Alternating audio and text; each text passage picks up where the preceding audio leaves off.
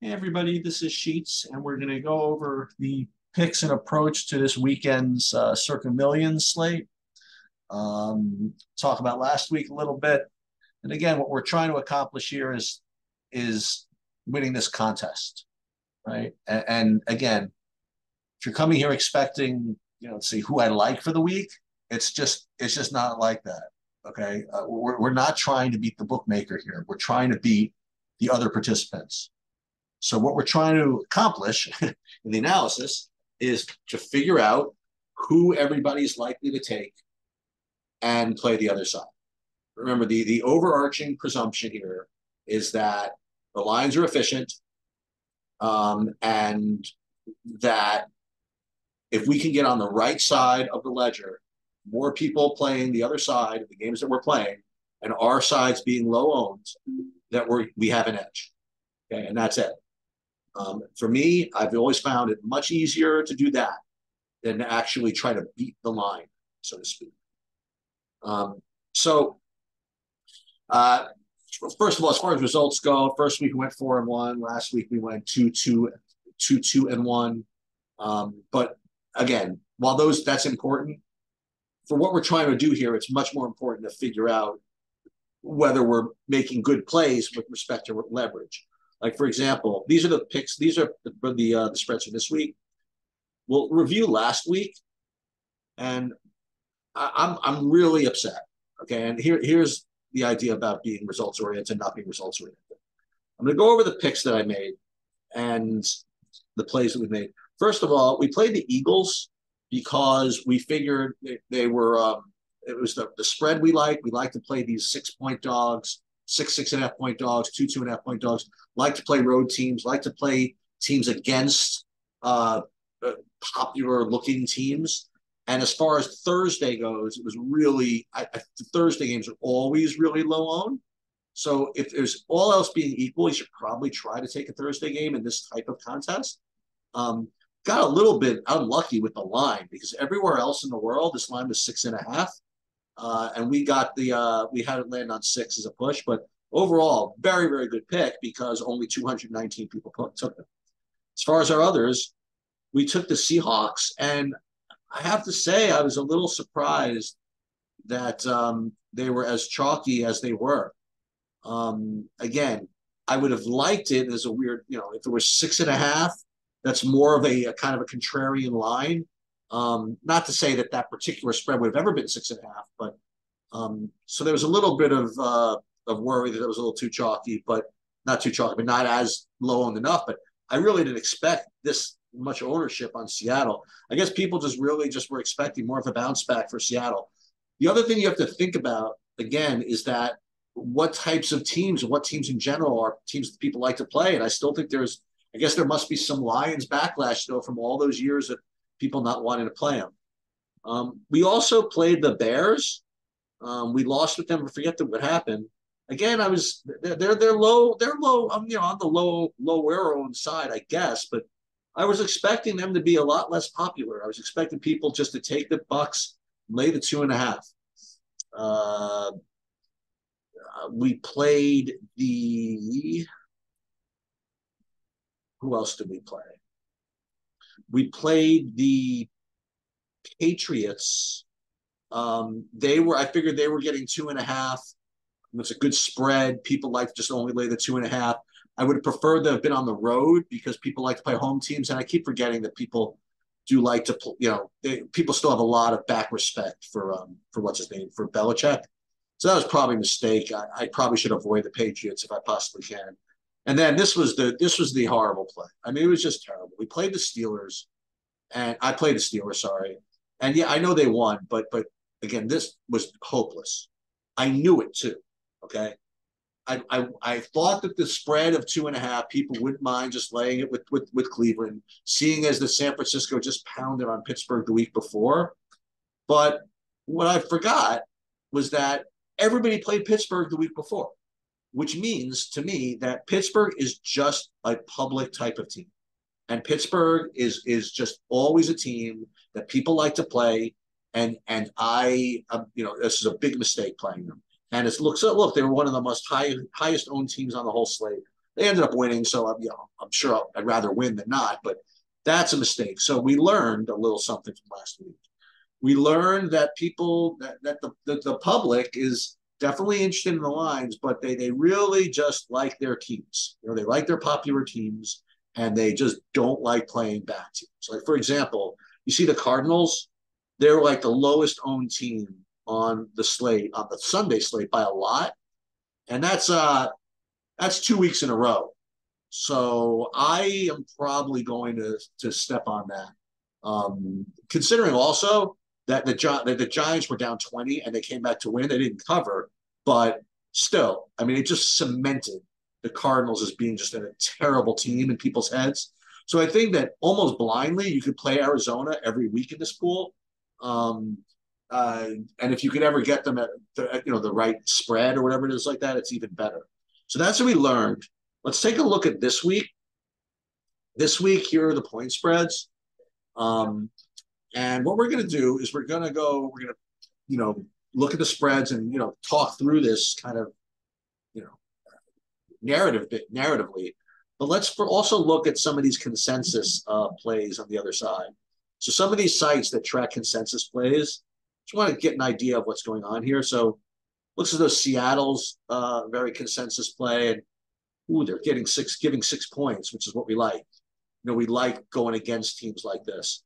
Miami 6.5, pretty good. Again, we like these 6.5 point underdogs, and they look to be consensus owned. Dallas, yep, against Arizona. People love playing the Cowboys. They were anti-Arizona the whole time, so Arizona's going to look pretty good. Detroit, their consensus looks good, but that 3 point line, we're not playing for pushes. Kansas City, 63% owned in this sample. Pretty good spread, meaning 12 is like within that 14 thing. We'll get to that in a minute. And then it's kind of a drop. So as far as the consensus picks, like they're the early tracking, so Seattle would be consensus, so we'd want to play Carolina. Miami would play consensus, so we want to play Denver. Dallas would be consensus, so we want to play Arizona. Detroit would be consensus, we'd want to play Atlanta, but the push line is really not good. And then you have these 63 percenters, like Kansas City, that might not be bad to play Chicago. Buffalo against Washington, that's pretty good too. Good spread. We'll talk through that a little bit more. So again, let's use that as our kind of background to get back into the analysis of the actual board here. So this is week 3 contest spreads. And again, let's see which of these kind of fit our profile. First things first, right off the bat, we have to consider the Thursday game. And considering it's going to be low owned, this is a very, very strong opportunity. Now, it's not perfect. And the reason why it's not perfect is that 2 things. Number one, this 10.5 thing, okay? As I mentioned, these key numbers, people like to play favorites when it's, say, 9.5. But when it gets to 10.5, people are inclined to play the other side. But I just have to think, considering that the Niners have looked so good the first 2 weeks, and considering how just awful the Giants looked week 1, and they were on the verge of losing, on the verge of getting blown out by Arizona, that you'd have to think that no one's taking the Giants. You'd have to. So even though the spread is not what it is supposed to be, I think the Giants are really strong Circa play this week, so I'm probably going to play them. Then let's look at some of these others. Vikings laying 1 to the Chargers. No, I don't really see any lean one way or the other. Browns minus 3.5. That's the wrong spread. Again, we like the 2.5 point underdogs. If anything, I might like Cleveland, but not really. Okay, Jacksonville minus 9 against the Texans. All right, that's not bad because you have the Texans who are just looking really bad. The Jaguars, listen, they lost to Kansas City, but people still are up on them in general. And you have that 9 point spread, which I like. So I think Jacksonville could get some business here. So I think Texans are in play. It's not perfect, but I'm certainly considering that within my kind of pool. Patriots, Jets. I I don't know, the Jets home dog against the Patriots. That actually is not the worst thing in the world.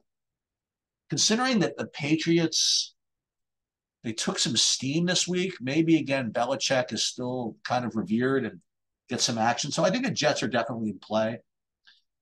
Packers -2 against the Saints. Saints just come off a win like that. I don't think that we want to deal with this game. Dolphins Broncos. This is the one we looked at earlier, where they're rating the Dolphins with the high consensus, and this makes sense because the Dolphins won, I'd say fairly, I would say handily, whatever. They ran all over Miami, and then you have the Broncos who look just awful. Okay, so they had this game won against the Redskins, or excuse me, the Commanders, and they just choked so hard. 2 in a row losing at home and now going on the road, and it's only 6.5. They're just begging you to take Miami, and I think people are going to do it. So I like Denver a lot. Bills Commanders. All right. What this game has going for it is you have the team that people love, in that the Bills. You have a team people really don't love in the Commanders, and you also have the perfect spread at 6.5. What you don't have is, number one, you have the problem is, number one, that they're a home team, and people do like to play home teams, and they are 2-0. So maybe their Bills are not going to be as popular as I think, but we'll put the Commanders in the pool, right? We'll put the Commanders in the pool, and we'll see what happens. Lions 3 points spread. It's a pick 'em. It's a push spread. I'm not doing it.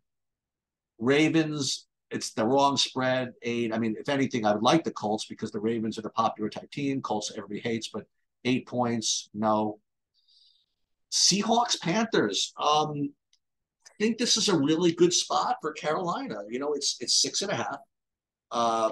People just saw Seattle win on the road. They won a nice overtime game. And as we saw last week, Seattle, although I thought they were going to be low owned, it turns out they were pretty popular. So maybe Seattle's a team that people are on. So I like the Panthers a lot. Cowboys Cardinals. This is sort of perfect in that the Cowboys, everybody loves the Cowboys. And as I mentioned before, Cardinals are just the worst. Everybody's playing against them every week.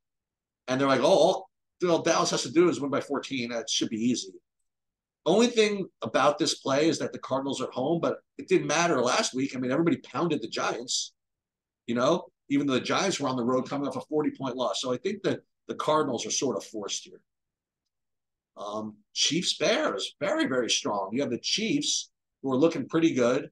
Actually, the first week they didn't look so good against Detroit, but they came back and they had a very nice defensive game against Jacksonville. They're at home. They're a team people like playing. The Bears, not really a team people like playing. Spreads under 14. I think the Bears are pretty solid here as a Circa play. Raiders Steelers. Again, we can't play the Steelers ever again. We know this. And the Raiders, it's the wrong spread. If anything, I would like the Steelers, but we just can't play the Steelers ever in Circa anymore. Eagles -5 over the Bucks. Spread is okay. I mean, again, I like it to be 6.5.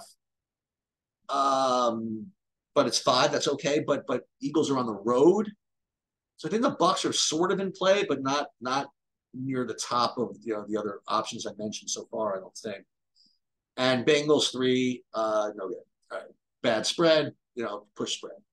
So we have some candidate plays, and I think that it's pretty clear which the top ones are. Which the top ones are? So I think the Giants tonight are going to be certainly played by me.